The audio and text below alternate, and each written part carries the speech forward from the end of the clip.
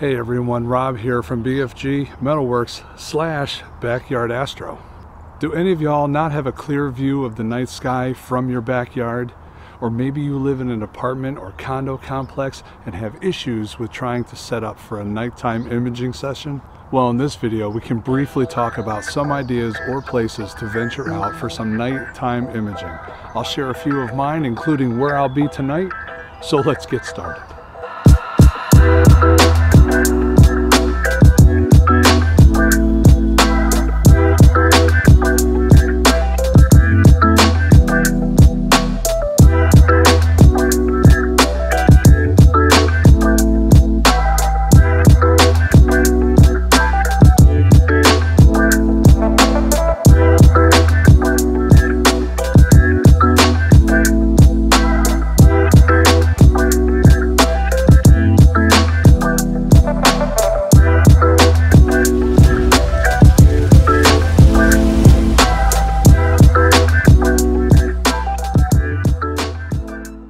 I'm lucky enough to have a backyard, but I do have lots of trees in the way.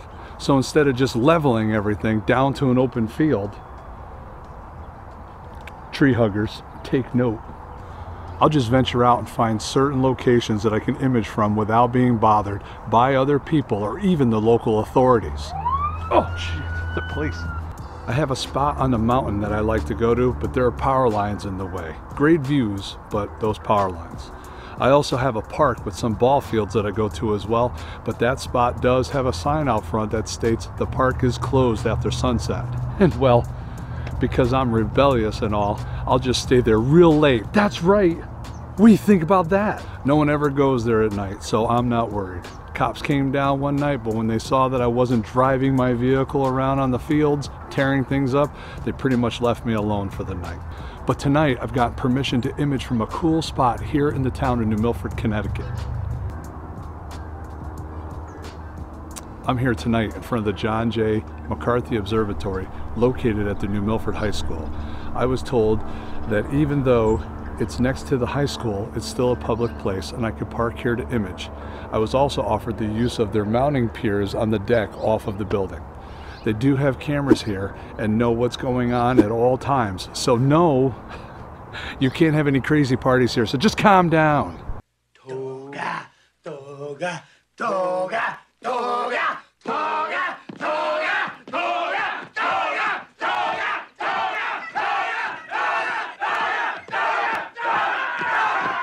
So real quick, the John J. McCarthy Observatory is a world-class astronomical observatory located on the campus of the New Milford High School on Route 7 in New Milford, Connecticut. It's a state-of-the-art educational and research facility. It is open to all students, community groups, the general public, educators, and researchers with no charge for its use. The facility is equipped complete with accessibility for the disabled, including a lift for a wheelchair and voice-activated telescope control software. Inside, the primary instrument used at the McCarthy Observatory is a 16-inch Meade-Schmidt Cassegrain telescope on a very large equatorial mount, installed in the year 2000 and donated by the Knowles Harcourt Foundation. This foundation was founded in 1962. The Alfred Harcourt Foundation supports close to 80 students and offers over $650,000 in scholarships a year.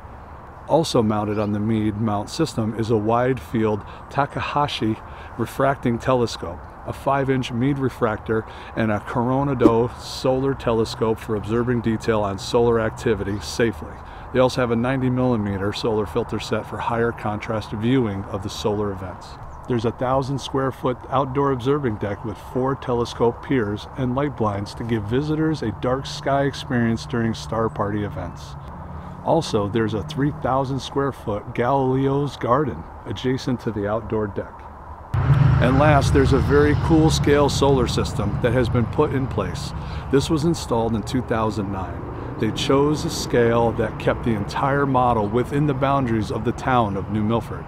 It's 1 to 3/4 billion scale, whereas Pluto is 4.4 miles away from the human-sized sun.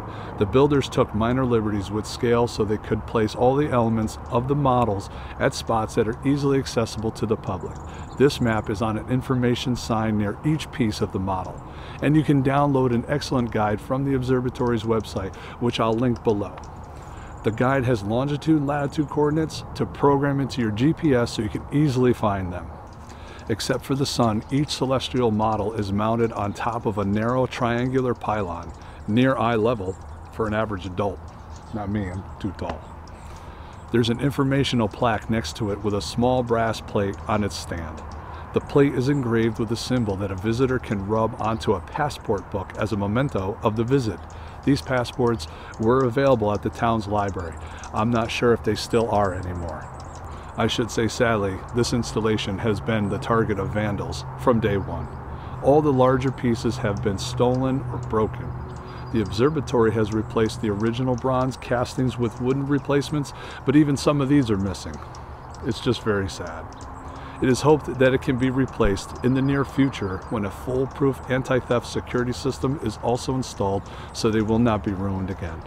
Wikipedia website shows only 38 models exist around the world. Most of them are in major cities. Of the 38 models listed, New Milford's model solar system is 9th largest. It is the most artistic, classiest, and the most informative. I also wanted to note that the sundial's 1-ton polishing granite base is visible in the background. Like the sun's own base, it was donated at the time by Goodrich Aerospace Systems in Danbury, where it was formerly used as a reference plane for making telescope mirrors.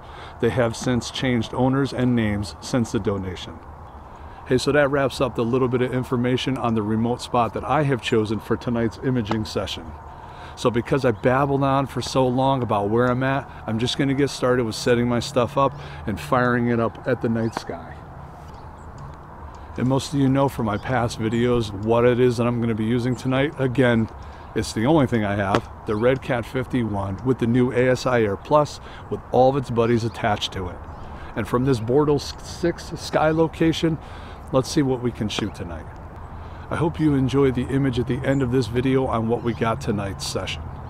I also wanted to say thanks for just hanging out for a little bit and just listen to some information as to where I'm located tonight at this observatory. So with that, just hang out, see what we get tonight. Thanks.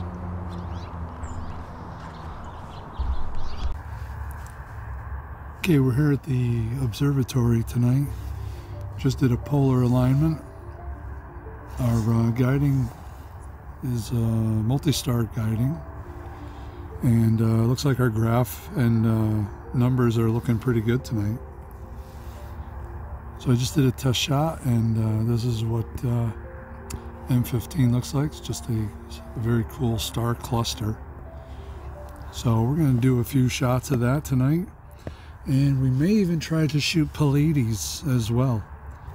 So what I'll do is I'll go to my auto run sequence. I'll hit the little 3 lines off to the right here. We're going to call that the hamburger. And I have 2 shooting schedules.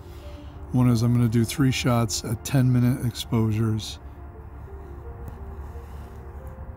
And we're going to do 300-second exposure. We're going to do about 20 of those. I'm not going to shut down the ASIAIR. And I'm not going to have it go to home position. I'm just going to let it stay where it is. Alright, so this is what our 120-second test image looked like. And that's kind of cool. It'll look good when it's processed. Looks like we got a little haze going on over there. But I'm also at the, like I said, at the observatory, and the ball field lights are still on. I was hoping they would shut those things down by now. So go in and make sure our dithering is on. And it looks like it is. So we're going to go back to our auto run here. Just check the guiding one more time. Okay, everything looks happy.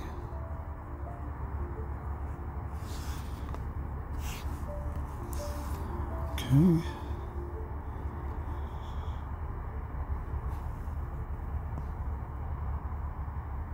This is claimed it's going to be about 2 hours. So We may not let it run that long, but you know what? Maybe I'll change this. Let's just do 10 shots. It gives us an hour. This way I can change to a different target just to play around tonight. All right, well, we're gonna let this run. And see you guys a little bit later. If not, if we don't, then you'll see some final images at the end of this video. All right, have a good night.